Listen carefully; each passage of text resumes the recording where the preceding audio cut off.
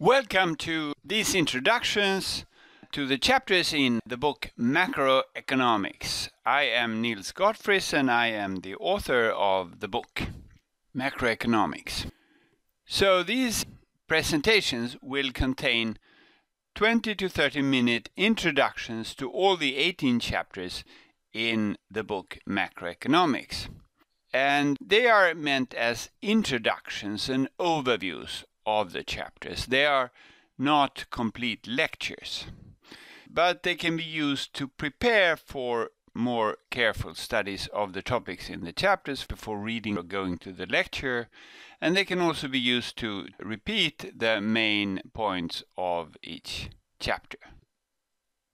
So why did I write a new macroeconomics textbook?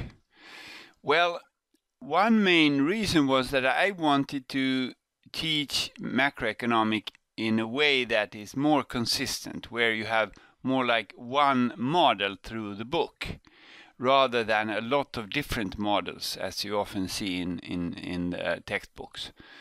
And by deriving the model from macroeconomics, the story would be more consistent and also more consistent with what you learn in macroeconomics. So that is one of the main ideas.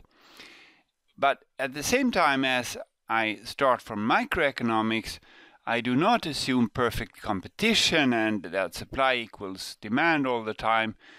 I wanted to include realistic imperfections and rigidities which characterize the real world and which are absolutely crucial for understanding macroeconomics. This includes imperfect competition in the product market and in the labor market, the existence of unemployment, the existence of wage rigidity, that wages do not immediately adjust to shocks. Without those, you cannot understand macroeconomic fluctuations. A third point was to have a truly international perspective and show data for a lot of countries, so that students get the sense of what are the common characteristics of business fluctuations, for example, which are similar in countries and which are where countries differ, and not just focus on one economy. And finally, my idea was that building up a systematic theory, we could then use this theory to discuss current topics such as government debt problem, monetary unions, financial markets, financial crisis. In order to study using this book, you need a preparation in microeconomics. You need to have taken a course in intermediate microeconomics, or at the same time take a course in intermediate microeconomics, because we're going to use utility functions, production functions, and those are things you work a lot with in microeconomics. We are going to explain what they are quickly, but I think you need to be used to those concepts to study this course.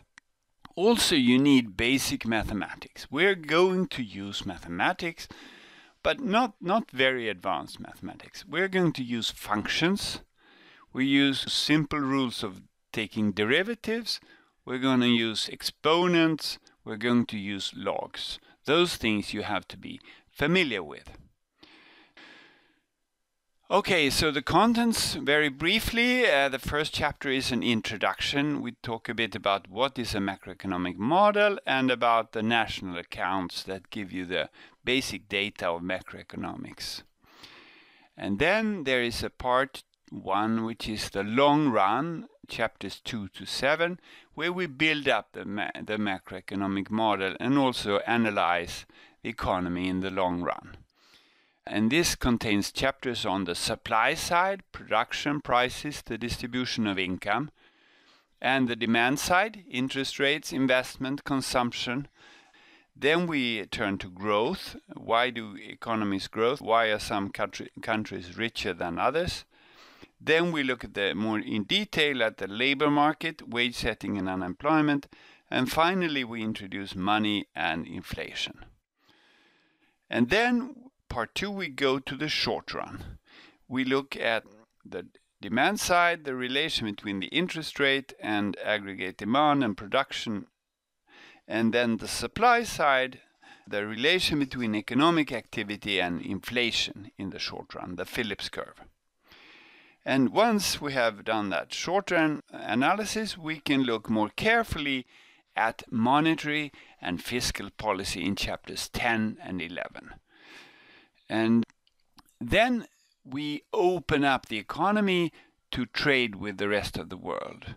So until chapter 12, we have looked at the closed economy, because the open economy introduces a number of additional complications, and we want to take things step by step. So in chapter 12, we open up the economy by allowing trade, that is exports and imports, and international borrowing. So you can borrow in international financial markets, and you can borrow in different currencies. So we get the interest parity condition. And once we have opened up the economy, we can look at the open economy in the long run first. We start again with the long run equilibrium in the open economy and analyze what determines the current account, for example. And then we go to the short run and look at the role of monetary and fiscal policy in different exchange rate regimes. And after that, we have done the theory, and then we have 4 chapters which are more applied. So chapter 15 is about exchange rate systems and monetary union. We use our theory to discuss different exchange rate systems, how they have worked, and how also the experience with the European monetary union. And finally, there are 3 topics chapters. One on business cycles. What is the business cycle? Why do we have business cycles? Are they a problem? Second, on institutions and economic policies. So here we kind of take a step back and say, or put it this way, in the earlier part of the book, we take policy as given. We say, if the central bank does this, then this happens. But here we look at the question, what are the incentives for the policymakers? What are the institutions that govern policy? And what are good institutions for policy?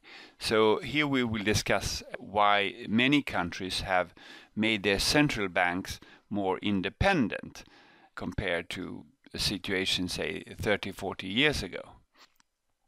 And also rules for fiscal policy. Finally, we look in more detail at the financial markets and the role of banks. And also we analyze why financial crises occur some of the time. Okay, so macro is complicated, and you need to work really hard, especially in the beginning of the book. There are some heavy theoretical chapters that you have to work through, but that investment in theory is really paying off towards the end of the book, when you can use the theory to study a number of real-world problems. So good luck with your studies of the book Macroeconomics.